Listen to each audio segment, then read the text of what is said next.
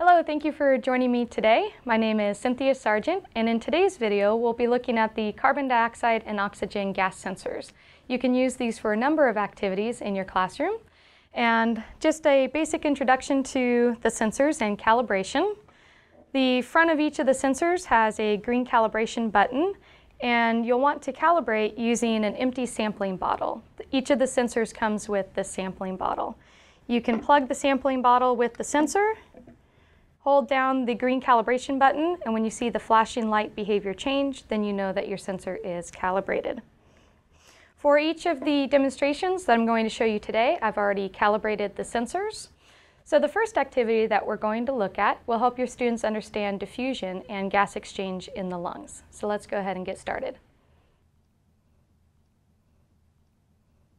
In this first activity, we're going to look at a simple demonstration that students can do to compare the amount of carbon dioxide and oxygen gas in parts per million of a standard sample of room air to the parts per million of those gases that are in their exhaled breath. So I have the carbon dioxide and oxygen gas sensors connected to what we call a metabolism chamber. It's a little different than the sampling bottle that I used for calibration. It has an opening at the top for one sensor and a second opening at the side, so you can use the two gas sensors at the same time. So right now, my sampling bottle is empty, but I would remind students that it has air, it has those gases commonly found in air present inside the bottle. And on the screen, you can see the initial parts per million, the concentration of each of those two gases. Now we're going to compare the room air to exhaled air. I'm going to preserve these initial values by taking a snapshot of the page.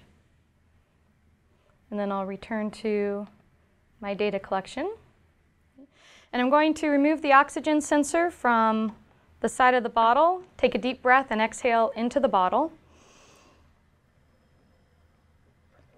and seal the bottle back up with the oxygen sensor.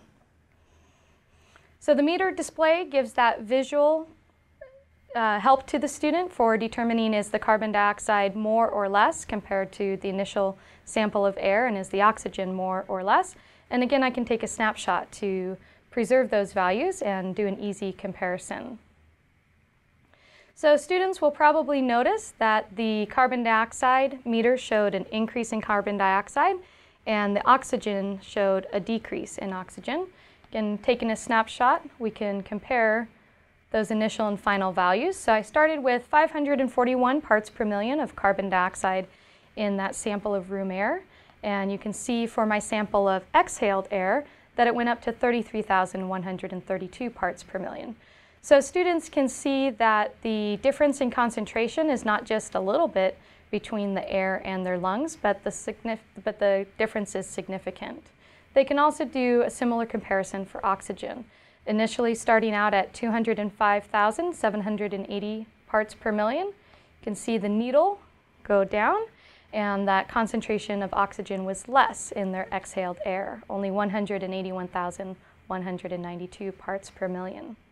So once students have collected evidence of the differences in concentration of those samples, what I would have students do is write for me a claim about the gas exchange in the lungs as to whether or not it's passive transport or active transport, and use the numbers that they collected with the sensors as evidence to support their claim. And then I can do a quick poll of the class to see which ones thought passive transport and which ones thought active transport.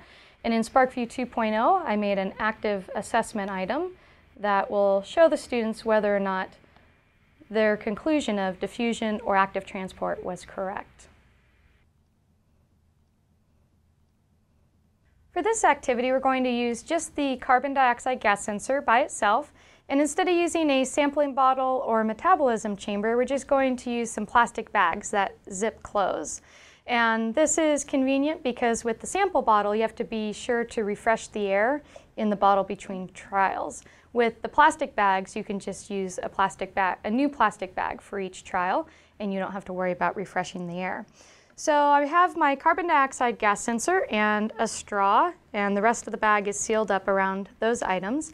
And on the screen, I've set up a bar graph to collect the amount of carbon dioxide, a reading of the amount of carbon dioxide in my exhaled breath, And then I'm going to compare that to after exercise. So I would just take a deep breath and breathe into the bag, and then pinch it closed. And then once the carbon dioxide concentration stabilizes, I'll preserve that value.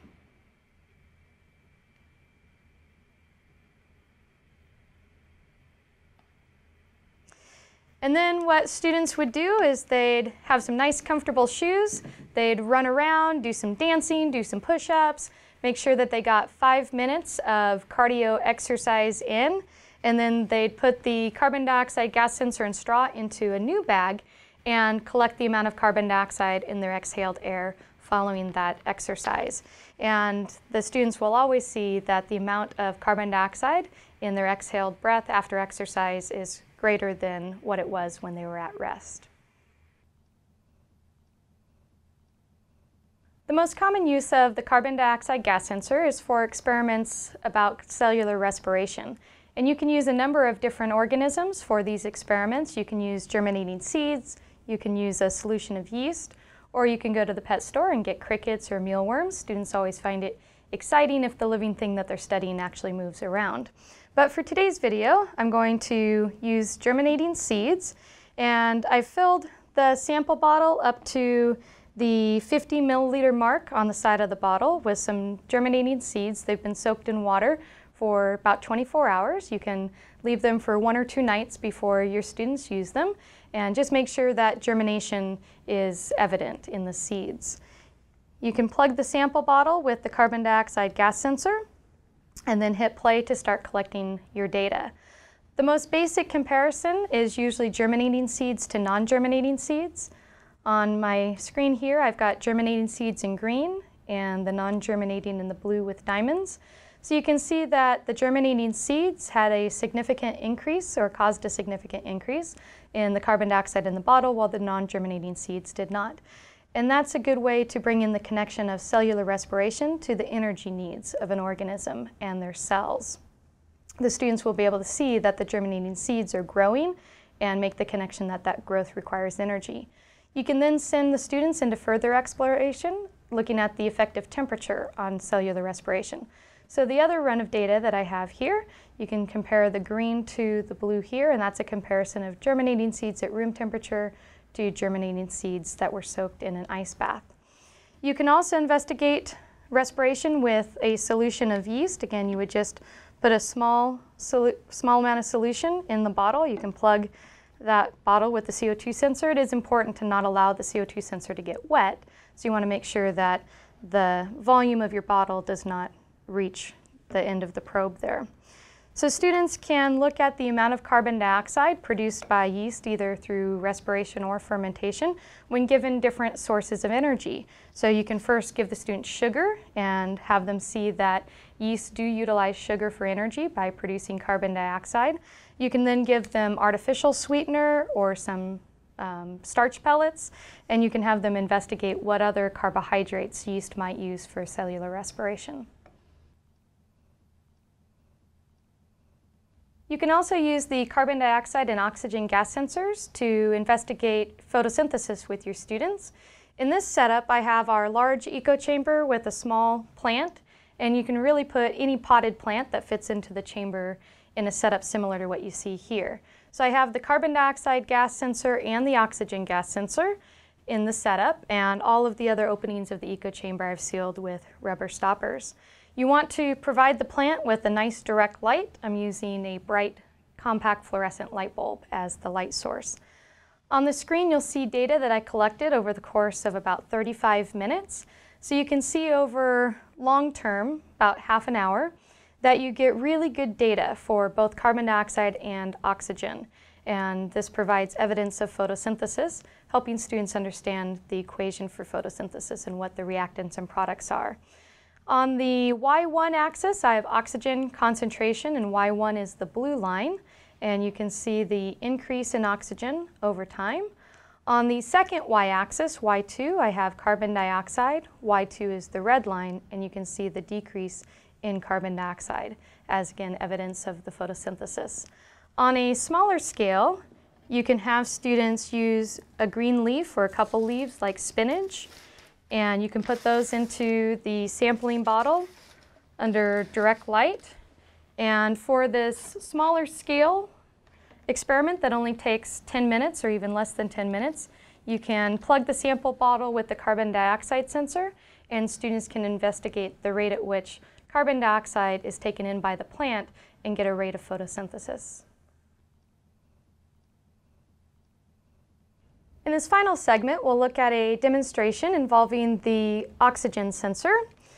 This demonstration involves the breakdown of hydrogen peroxide catalyzed by catalase, an enzyme found in yeast and many other organisms.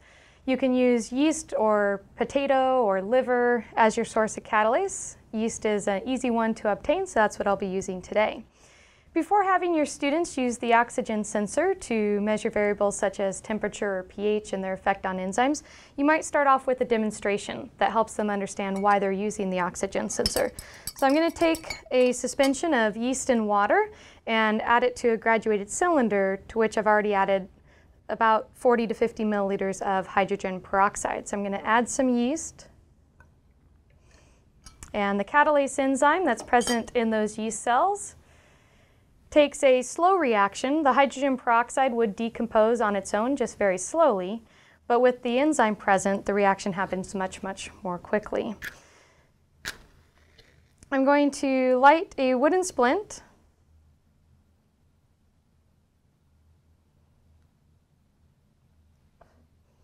and perform an oxygen test with the gas that was produced. So students should be able to tell you that one of the products produced in the reaction is a gas, and then you can use the flame test to demonstrate that that gas is oxygen.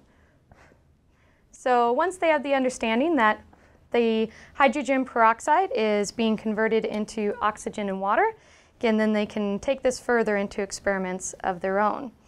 For these experiments, you can use the sampling bottle that comes with the oxygen gas sensor and small volumes of hydrogen peroxide and yeast. And they can add hydrogen peroxide to the bottle first,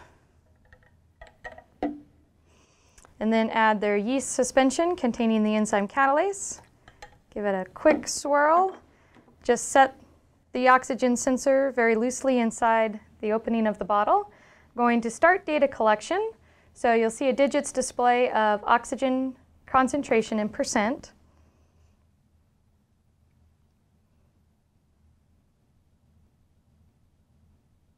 And we'll watch the change in oxygen concentration over time for a short while here.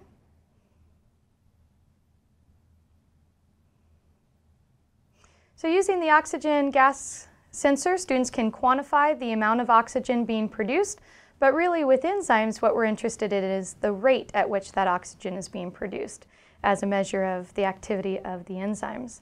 So I'm going to show you some data that I collected earlier using the same method of small volumes of yeast and hydrogen peroxide in the sample bottle. And I compared room temperature catalase at about 24 degrees Celsius in green here to warm catalase at 37 degrees Celsius. So students can do this comparison to see how is the enzyme activity different at their body temperature compared to room temperature. There's also data here for boiled catalase, so they can also get evidence of the denaturing of enzymes at extremely high temperatures. So I hope you have some ideas now for your classroom and using the oxygen and carbon dioxide gas sensors to help teach your students those concepts throughout the year. Thank you for joining me today.